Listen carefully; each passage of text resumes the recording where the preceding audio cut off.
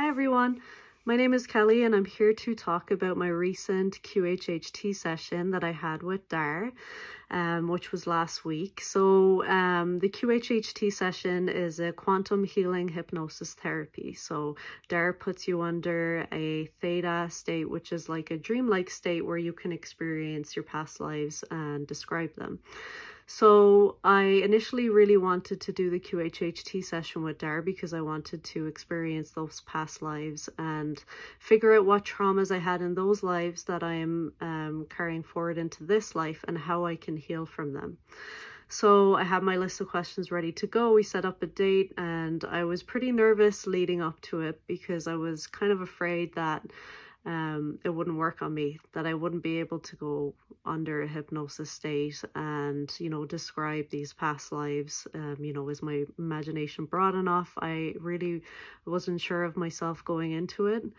But once I got there, I felt so comfortable with Dar and I knew I was in a safe place and she really made me feel at ease.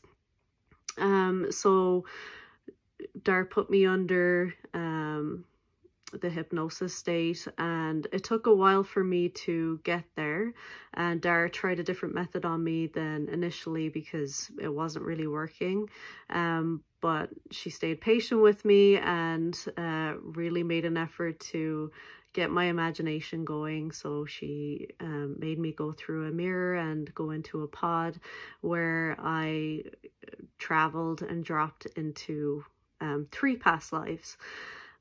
So the common theme for me, for my past lives, was that I need to study plants and plant life medicine, which I already kind of knew from Dar's past life readings that she did with me before. But it really just confirmed it. In 2 of them, my house was full of books of plant life and plant life medicine, and it was showing me the same thing twice. So I knew that it was really important when I came out of the session that I do that.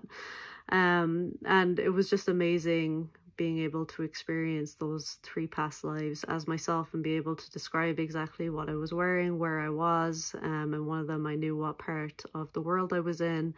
And you know, you're still conscious during it, so there is your voice in the back of your head kind of fighting with you, going, is this real? Am I actually saying these things? Am I making them up? But there's no way you could actually make up the things that I saw. But the most amazing experience from the QHHT session was actually when Dar called in my higher self, or my divine original design, my DOD. And I could feel the energy come in. It snapped on the side of my head. I knew they were here. And that's when Dar asked all of my questions that I really wanted answered. And my higher self just answered them right away, and I was able to then recognize that I can actually channel my higher self myself whenever I want to, on a daily basis if I wanted to, and ask those questions. So that was like the most empowering part out of all of it. Because before then I knew we could speak to our higher selves and ask for healing, but I didn't really know what that meant. I'm a very visual person, but now I know after the session what that actually is. I had no idea how to do that or how to recognize it before. So I can't thank Dar enough for giving me that experience, and it's something I can use for a lifetime. My higher self did a body scan, and Dar and my higher self did a healing on my body, which was also amazing. My higher self was able to recognize parts of my body that I needed healing on. And yeah, it was just an absolutely amazing and empowering experience, and I would highly recommend anyone who can do it, reach out to Dar. She's amazing. She made me feel so comfortable. I knew I could trust Dar more than anyone else to do this with. And yeah, if anyone can do it, absolutely you should. There's no harm in it.